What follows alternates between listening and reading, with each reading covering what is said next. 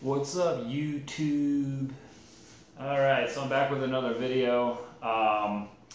Post-operative, 7 weeks, actually 6 weeks and about 5 days from my arthroscopic surgery and the removal of calcium deposits in the rotator cuff, decompression, cleaned up some bone spurs, and it's about 7 weeks now post-surgery.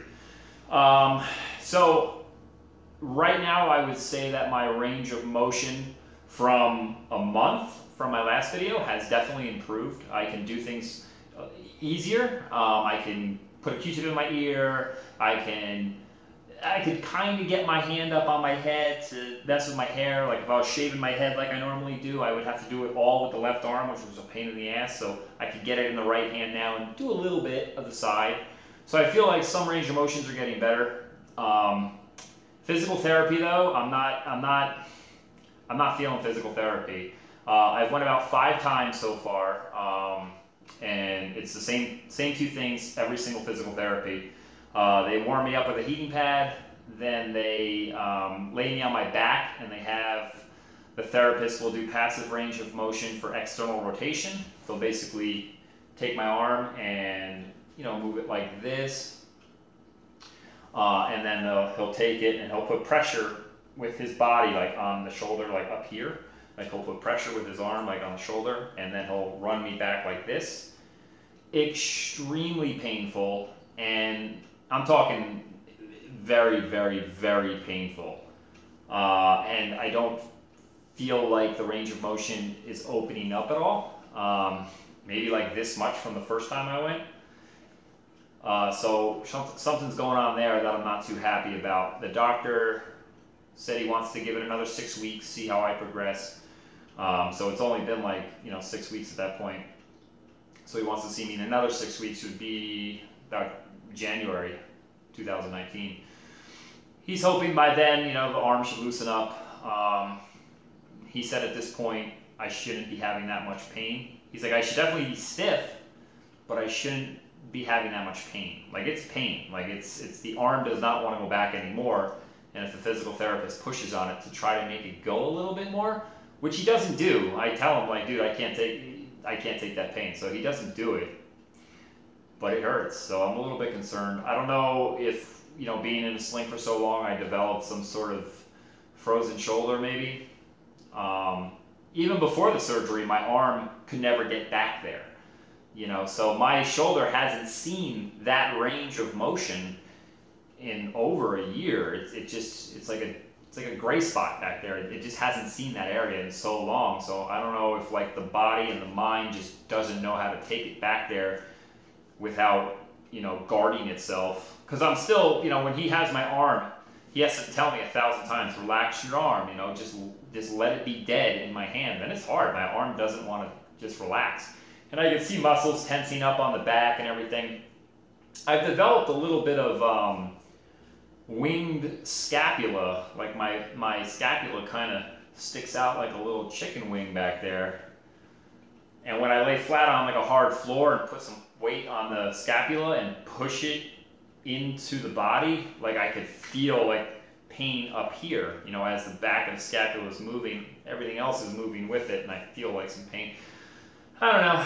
I gotta be honest, I'm a little bit worried at this point. I compare my injury to other videos on YouTube, and I see people putting their hands over their head and stuff. I'm like, damn, I ain't nowhere even close to that. So I'm kind of nervous. I've been going to the gym and doing legs, and I've been working out this arm. And I've been trying to do things with the arm, but there's like a thin line between maybe doing too much and aggravating it and not doing enough where you're not moving it enough, and it's the stiffness isn't gonna get any better. So I don't know what is the point where it's too much. I ice it every day still. It just feels really good with ice. Pain actually now seems to be a little bit worse than it was throughout the first month. Probably because I'm just using it more and it's just sore throughout the day.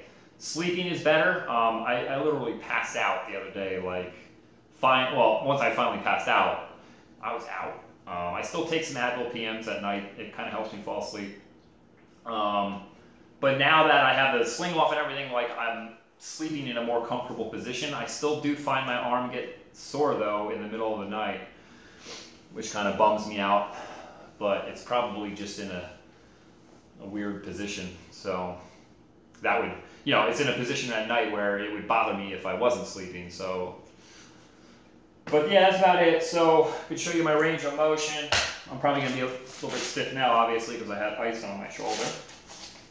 So we could get out of this.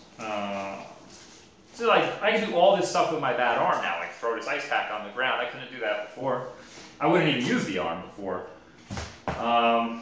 Yeah, so what I got now, you know, doing like shrugs. If I go too high on shrugs, it hurts. Like I can feel like a twinge in there. Out to the side. And if you look at my body, you could tell how, I don't know, it just doesn't look symmetrical anymore. Obviously this side is, you know, has lost a lot of muscle, chest, back, shoulder, arm, everything. So I guess that's probably why, but it just looks weird to me when I do it. But you raise it up to the side. Now this arm can come straight up. This arm's got about this, comfortably. That's about comfortable. I can't go all the way up with this arm either, but no pain. This arm is about right here, right now. So, what is that, 90 degrees?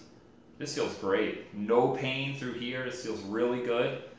But right here, thinking about going above it, not on my own right, I wouldn't be able to do it myself. I probably could push through the pain, which I'm not going to do. And if I had someone bring it up for me, passively, I could probably get it a little bit more. You know, going forward, again, this arm straight up, real nice.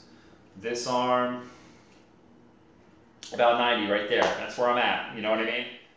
This is the point where I start to feel pain if I was to try to go above it.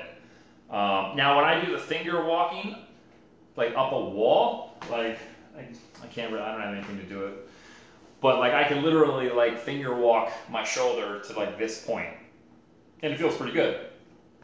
But coming up, yeah, that's about it. My problem is the external rotation. Doing this when you know what I mean? So we do that. Like this feels real stiff in here, real stiff. Now again, I just had ice on, so I'm probably actually a little bit more stiff for this video. Come down. Not much pain in there, but it's like I'm really babying it. You know what I mean? So I could do like this. It's pretty stiff. I don't know. You know, I'm very impatient. I want to just be better after my surgery. Like, you're going to go through this surgery. You're going to go through all this time after your surgery. You want to feel better after the surgery, and I feel like I don't feel better yet. And you know, and some people were like, "Oh, it's only 6 weeks, dude. Give it some more time." And I'm like, "Yeah, I know," but sometimes I just worry that I'm going to go through all this shit and I'm not going to be better. So, trying to stay positive, but it's not easy to stay positive when the progression is super slow. So the doctor wants to see me again in 6 weeks. That'll be January. For now, I'm just going to stick with physical therapy every 2 weeks. Like again, I feel like the physical therapy though, like doing the external rotation really hurts. He has me squeeze like a grip thing. I mean, my grip strength is fine. I feel like that's just wasting my time.